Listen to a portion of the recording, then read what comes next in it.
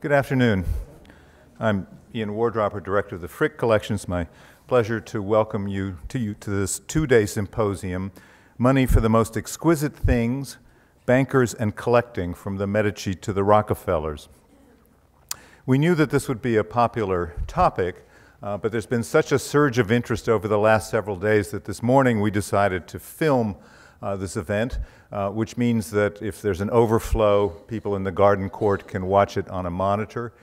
It also means that it'll be available on our website, so you can watch it tomorrow if you get up late, or if there's one that you want to watch in a month's time, it'll be archived on our website as long as we get permission from all the speakers, which we hope we will do. And so this will help to take care of this overflow crowd today. This is the 11th symposium the Center for the History of Collecting has hosted since its inception in 2007, which is really quite a track record. And like the others, this program is richly interdisciplinary, inviting all of you to reflect on dozens of motives and methods that led bankers and the leading financiers of their day to collect beautiful art. Fortunately, we have an exceptionally distinguished roster of speakers to guide us in this endeavor, including a historian of banking itself. Although Henry Clay Frick was undeniably a numbers man, no one would ever have classified him either socially or culturally as a financier. Nevertheless, he and his collection had many connections to works amassed and displayed by bankers. We know that he visited the homes of bankers like Pierpont Morgan in London and New York, the Rothschilds in London and Paris, and when it came time to furnish his 70th Street home, where we are now, we're now in the extension of the home that he originally collected for.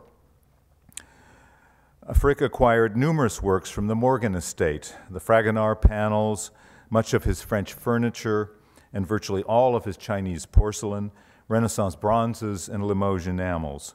Frick's penchant for Le Goût Rothschild, the special manner of display that the Rothschild dynasty developed, also informed Frick's taste for his office, now the enamels room. And I think it's notable that he decided to give up his office in order to have yet another gallery to display his collection. And finally, one of Frick's closest friends and longtime member of the Board of Trustees that he established with his bequest was John D. Rockefeller, Jr. This symposium shares with past conferences the objective to expand our understanding of comparatively uncharted waters, and at the same time provide a forum for the exchange of ideas among the growing community of scholars engaged in research on the history of collecting. Indeed, when seen in conjunction with the Center's academic and fellowship programs, an assembly such as this can become a springboard for further research that will expand and enrich our knowledge of the history of collecting as a whole. I have every expectation that the presentations you will hear today and tomorrow will stimulate new thinking about the collecting habits of a single category of social animal, the banker financier. I wish to thank the staff of the Center, Inge, its director, Edme Quasbach, and Samantha Deutsch for putting together such an impressive program and roster of speakers. In particular, thanks for generously underwriting the entire event goes to our sponsors, Walter A. Eberstadt, trustee emeritus, who has done so much for this institution in so many ways for many years, and Antonia Weiss, who is contributing to this symposium as a tribute to Walter. I will now turn the podium over to Inge Reist, who will say a few words and introduce our first speakers, David Allen Brown and Richard Zilla, who will frame the issues for this afternoon and tomorrow. Inge.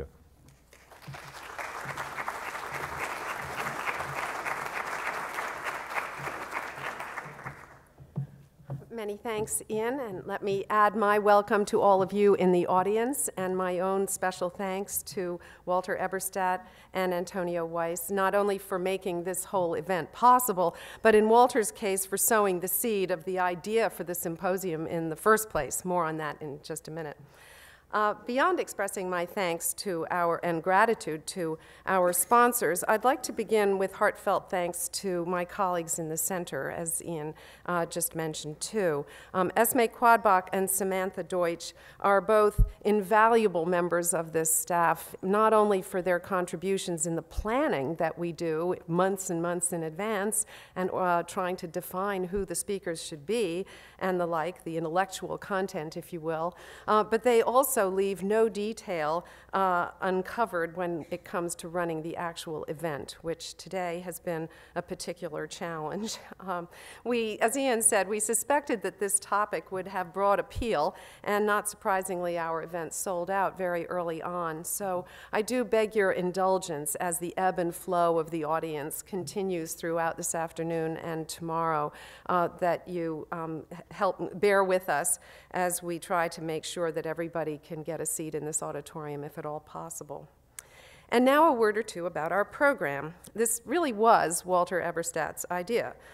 Several years ago, he came to Anne Poulet and to me to propose that we host a symposium that would investigate whether or not bankers should be viewed as a unique category of collector, one with shared motives that perhaps may not be common to collectors whose interests and fortunes lie in other areas, such as industry, merchandising, for example. In our conversations, which ultimately and most productively expanded to include the Center's advisory committee members, we realized that if we were to take on this topic, we should reach back well in time and begin with the Medici and trace the collecting activities of bankers right up to the present day. Most helpfully, David Allen Brown's thoughtful suggestions, both in the advisory committee meetings and numerous conversations that he and I had over the telephone brainstorming about the idea, led us to conclude that Walter's idea is indeed a fascinating one and poses a question with no easy answers. And that's why we're here today. Almost every time I've mentioned this topic as the focus of our upcoming symposium to just about anybody, I've been given a variation of the same response. Well, obviously bankers are art collectors, people would say, because bankers have money and they like to emphasize their social status with a capital S. But just the briefest pause for thought, we realized, will erode such a facile conclusion, since we all know that there are plenty of people with ample financial resources, including bankers and financiers, who do not collect art.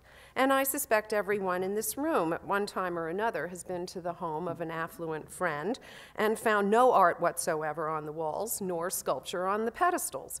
And conversely, there are passionate collectors whose keen eyes for talent and quality have resulted in the formation of great collections on a shoestring. So it can't just be the money.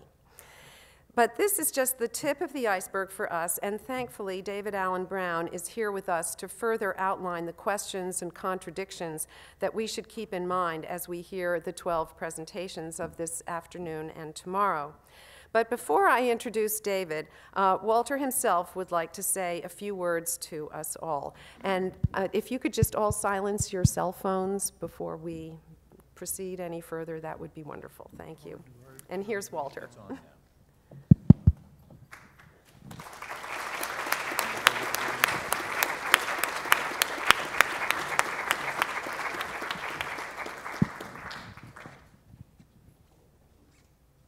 Hello, everybody. I am not going to be long because the point I want to make is a fairly clear and shortcut one. Mr. Frick did not need to be an art collector to make better steel. Mr. Havemeyer did not have to be an art collector to make better sugar. But bankers, to be better bankers, are very often better bankers because they are art collectors. And in a variety of fields, they've done it all their lives for generations and generations. And they must have had fun doing it. And as I say, I think they really were better bankers because they were art collectors.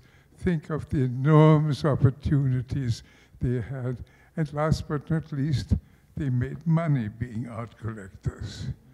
And with this thought in mind, that they made money being art collectors, I'm going to hand the microphone back to Ian.